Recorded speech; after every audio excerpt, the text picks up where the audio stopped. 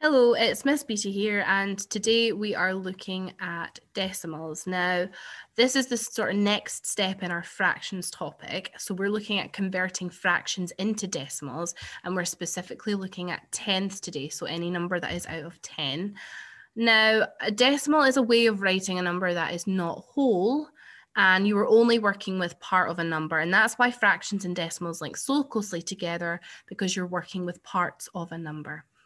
So a lot of you will recognize this. It is our place value chart. Now in class, we have looked at our ones column, we've looked at our tens column, we've looked at our hundreds column, and we've looked at our thousands column. We've even gone that a step further and we've looked at tens of thousands, hundreds of thousands, and then on to our millions, but we're not looking at that today.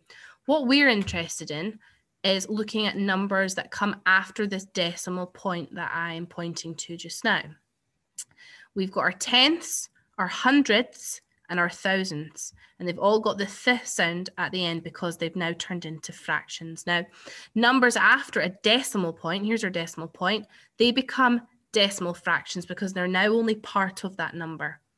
Now, a decimal fraction is just any number that has to be, it can't be out of any other number, it has to be out of 10, 100, or 1,000. Now, we're looking at tenths today. We're looking at this column, okay? So for example, if I had, let's say 6,273, I know that I've got, this 6 is representative of 1,000, sorry, 6,000. 2 in the hundreds column is 200, 7 in the tens column is 70, and ones in our ones column is just going to be 3. So we've got 6,273. Now, if I put point, our point's already in place, if I put 2 here, that becomes 0.2. 6,273.2. Now, 0.2 is just a part of that number, okay? Now, we're going to try and convert fractions that we're used to working with. We're going to convert them into decimals now, and I'm going to show you how to do that. So, example 1, write 2 tenths as a decimal. Here's our 2 tenths, and I need to write this fraction as a decimal.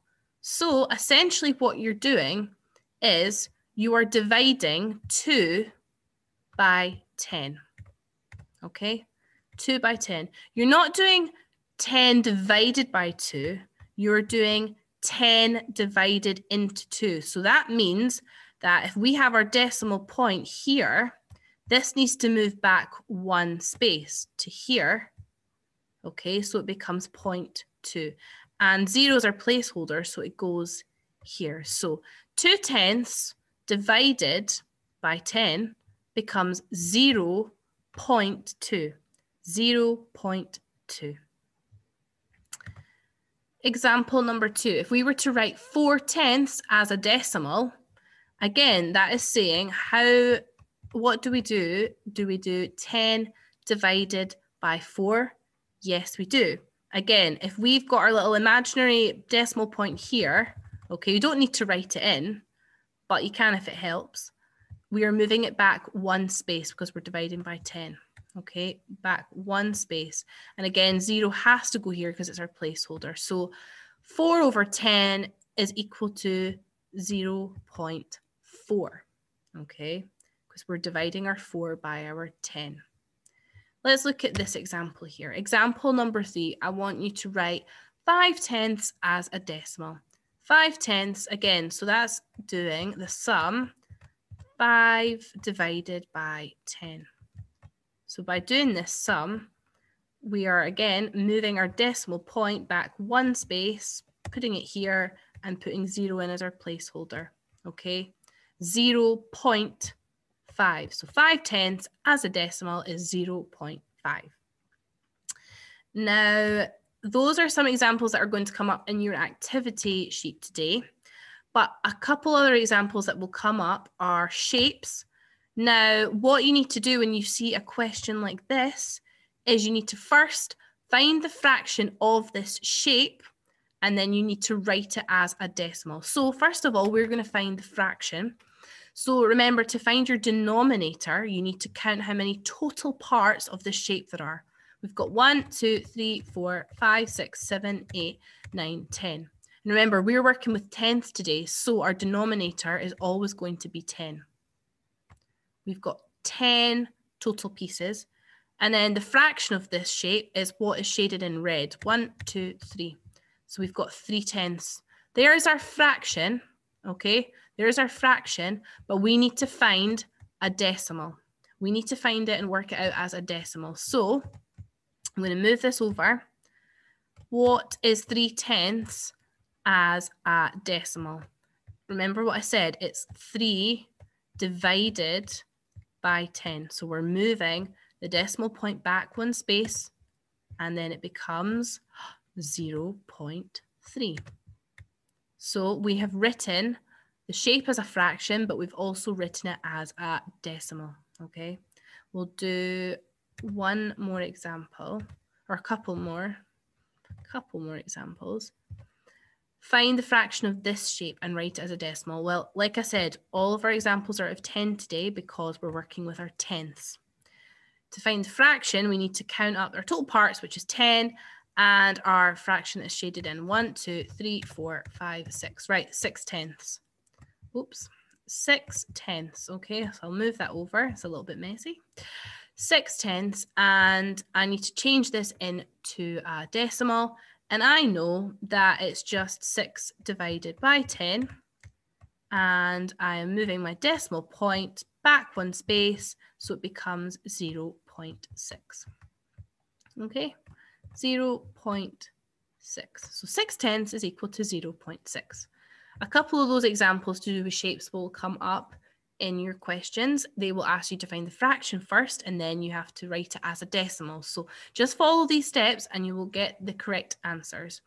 Another example is when you see a number line. Now, a lot of us are familiar with number lines, but most of us will look at a number line starting at 0 and working all the way up to maybe 100 or working all the way up to 50. This number line is still correct, okay? Apart from it goes into that little bit more detail.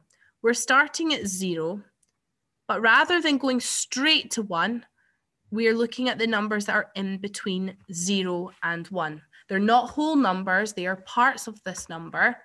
So that's why they're known as decimals. So we've got 0 here. Then we write 0.1, 0.2, 0.3, 0.4, 0.5, 0.6, 0.7, 0.8, and then 0.9. And you don't need to write 0.10 because 0.10, you just move straight onto 1, okay?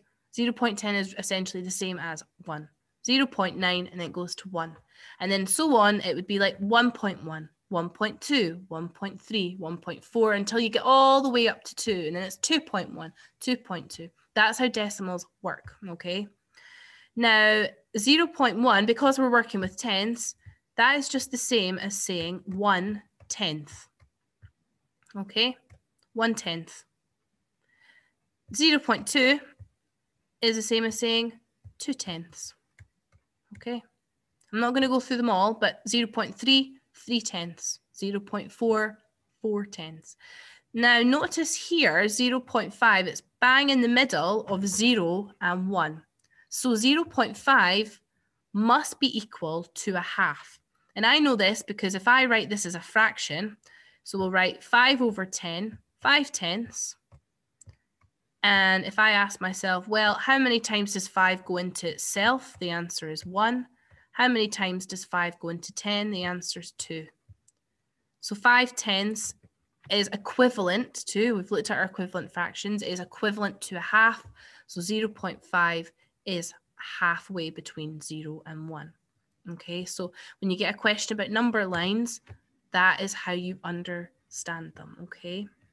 That's how you understand a number line that is asking you to find the decimals and converting them into fractions. Now, I hope this video helps. We're going to be working on converting fractions into decimals, into tenths, obviously today. hundreds, and then eventually a thousands. Okay, sorry, thousands.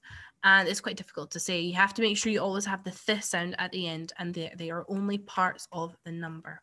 We'll get more practice, and it will hopefully become easier by the end of the week. So have a go at the activity sheets and let us know how you get on by messaging us on Teams or sending us an email. Okay, remember to ask questions if you need help.